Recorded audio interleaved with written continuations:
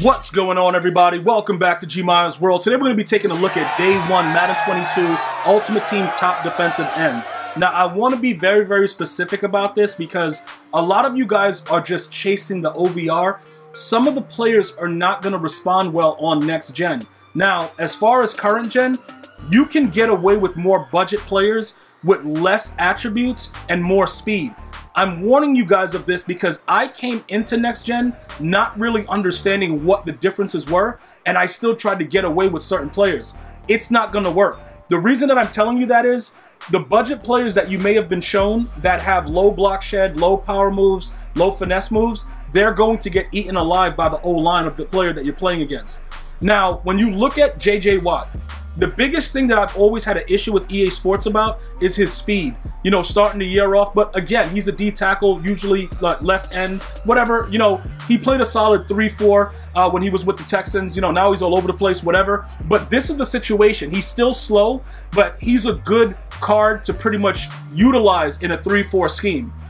Putting him at end is probably not the smartest thing, but he's going to unlock decent types of abilities. I don't know if they're going to leave it the way that they did before and make you have to get to a 90 to unlock edge threat, but he wouldn't be a guy that I would recommend on my edge. Like, he would be like an inside DN on a 3-4, and I would have a faster, speedier outside linebacker that can probably unlock better chems. Reason that I'm explaining that again thoroughly is that you can put him inside on a 3-4, but he's not somebody that I would say, yo, we have to have him. Because there's going to be other players that I would more recommend for you. Because realistically, everybody's going to play a little bit slower because the game is going to be new. And, you know, everybody's not fast. With the exception of the skill players like the wide receivers and some running backs, everybody's not that fast. So he may be useful. The bigger issue is his brother. This guy is going to be the better deal. So Steeler fans that are putting together Steeler theme teams, you guys are going to be already powering this guy up probably to an 80-81 speed, depending on how you use your strategic chems with the new, the strategic items that you get. Because we no longer put physical chems and like scheme chems on the cards. You're going to just have specific strategy cards that adds like, you know, the pass rush and the lockdown and all that other crap that we used to have to do individually. It'll just be a card. He's going to be a monster. You know, he's 6'5", he's big, he's going to go wild, bro.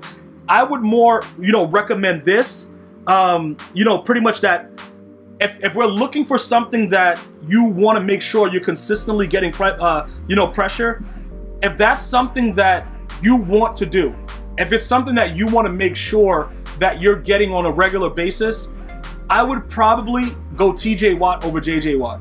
Now, it sounds weird because most of you guys, that watch my videos, we came up seeing JJ Watt be a stud. Now his younger brother's there, and it's like, yo, we got to go with him, right?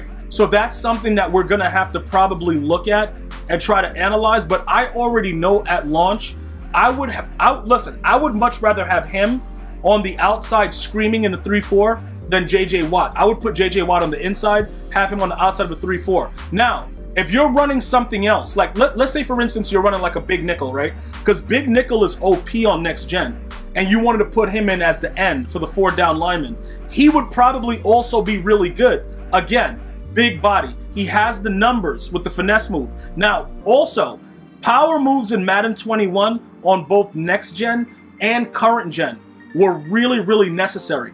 We don't know what's going to happen in 22. So we have to watch that, which is why I will make sure I'm all over that, because we're going to figure out which one is more dominant. Going back to Madden 20, finesse moves were dominant. Then they flipped it over to power moves for last year. They might switch it back. Now, Khalil Mack. I've never been crazy about Khalil Mack. His cards are usually way overpriced.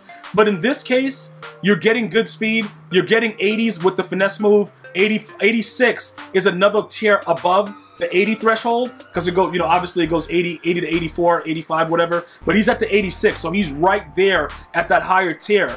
He appears to be a more balanced type of DN. I would have to go ahead and say that he would be a guy that I would use early on. So at this time right now, my confidence level for Khalil Mack and also TJ Watt are high. JJ Watt, not so much. So again, if you guys want to try like 4-3 schemes, there's a lot of different ways to utilize these cards, but I'm going based on the fact that I'm going to interchange between a 3-4 odd and also a big nickel. Those are going to be my primary defensive schemes. I might go nickel normal, But regardless, it's the same thing with the 4 down linemen. So I have to make sure that the outside guys are very, very suitable for what I'm doing. You may be able to get away with interchanging certain players in the 3-4, but just so you guys know, most of the better players are going to be running bunch tight end, bunch, and maybe like trips tight end. So when you do that, if you run a 3-4, it could end badly for you. You may have to adjust and be able to have players that can, you know, pretty much go into a big nickel set. You know, obviously, depending on how the player is, you know, right outside linebacker, you could put him in at ends in the nickel.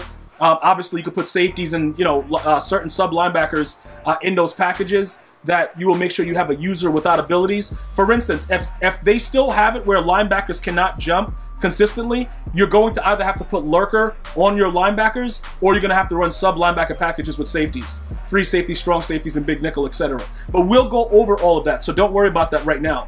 We get to Myles Garrett. Now look, this is what's really interesting about this, right? The strength factor of Myles Garrett, we're going to find out if that really means something in Madden 22. Because that's the only major thing that will make me go for him over Khalil Mack. If you look at both the cards, they're pretty much identical in most aspects. Myles Garrett is a beast though, and he's always been a beast in Madden. And as the game upgrades, he may get even worse. He may be a complete nightmare at launch. But I want you guys to understand, right? The strength factor is what the key is when we're taking a look at this card right now. So if strength actually is a factor, we may have to go Myles Garrett, right? 87 overall though, that price is going to be kind of crazy. We do get power-up passes, and this is a power-up. So for the first segment, with the way that they do the power-ups, you know, like the level up this year, you get 50 levels every season that they unlock. You're going to get a power-up pass that's probably eligible for this. So depending on the card, once the game is released, I will give you guys my output, you know, as far as like the way that I'm going to set everything up for myself. And then you guys can decide which players you want to pick and choose where it wants to go. Because maybe you want somebody else. Maybe you're like, yo, G-Maya, I just need certain tips from you. You know, I'm going to use this and then I'm going to do my own thing. Whichever way it is, I just want to make sure that you're more enlightened to understand current gen, strength wasn't really a factor. Dude, you were getting, listen, I had Dree Archer truck Warren Sapp and just keep running for 6. Strength is not a thing on current gen.